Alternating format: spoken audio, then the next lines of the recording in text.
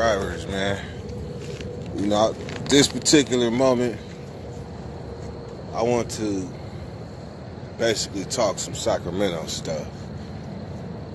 Because unlike a lot of people, or maybe a lot of people, I lived all over Sacramento. So I got homies all over. I come from a whole different generation, basically. I mean, we had our differences, but I come from a different generation. But things change when you go to the prison.